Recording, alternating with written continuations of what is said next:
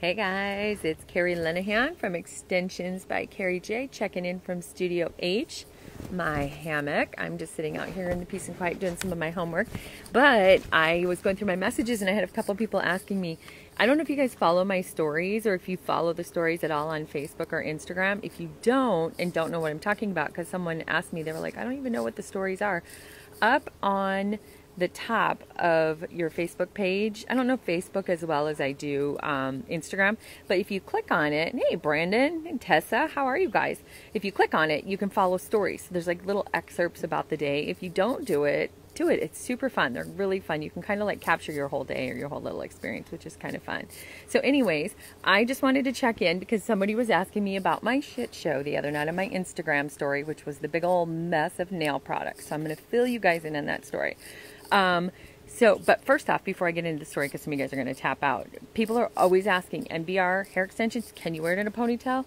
Heck yeah. Got my hair up in a ponytail today. You cannot see the extensions. Fabulous. And then I'm also wearing my little romper from Revival Salon. These suckers will be gone by the end of the weekend, so get down there. They're super comfortable. It's like dress-up jammies. So anyways, why am I an idiot?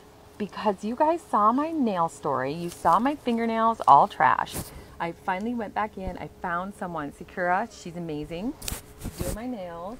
They're all grown out and ready to go. Well, what do? I'm at the supply house a couple days ago, and I used to do nails. For those of you that didn't know me in South Dakota, I was actually a trainer and used to teach acrylic nails. Anyways, so when I'm in there, I'm like, oh, I would like them a little bit thinner. And instead of talking to her and telling her, I don't want to be high maintenance, I don't want to be sticky, so I just kind of don't say anything. But I was like, oh, I wish they were this, but whatever. She's taking good care and she's super gentle, so you just roll with it. Well, I'm at the beauty supply, and there's a little kit right there of the powder dip nails, because I'm a licensed cosmetologist. I can purchase this. And I think to myself, you know what? For the cost of 2 or 3 nail appointments, I can just buy that, and then I can just do it myself. I'll soak them off. I'll tell you what, I only was able to get one hand done because this hand took so long. Not only am I not even capable of getting the damn things off by soaking them, like, I thought I had the right product. I did the nail foil things, the whole deal, and they just would not come off. It's taking forever. So, but then I go to dip. So if you guys, have you done the powdered dip nails yet? Okay, so powdered dip nails, they put a coat on and then they just dip it in, tap, tap, on to the next one. Super easy. Anybody can do it. They can't. It would, like, if you went in too fast, it lumped. If you went in too slow, it lumped in a different place. These things, like, the shape is perfect. I love the shape. That's exactly what I want in the thickness.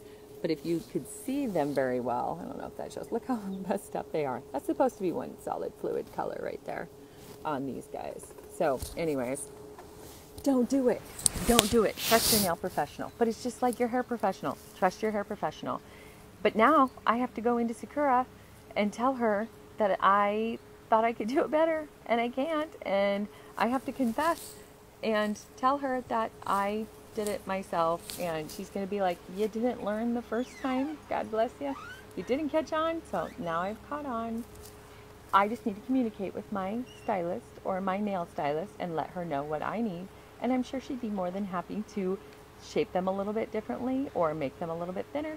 So that was my shit show. Don't do it. I spent hours, I wasted hours doing that. Wasted hours and wasted like $100, $150. So let the professionals do it. All right, you guys, peace out. Have a great weekend. Enjoy. Make it a great hair day. Go forth and radiate. If you're in San Clemente, go down to the Ocean Festival. We were down there this morning. It was pretty awesome. Might head back down there this evening. I think they do live music. So anyways, see you guys later. Thanks for tuning in. Bye.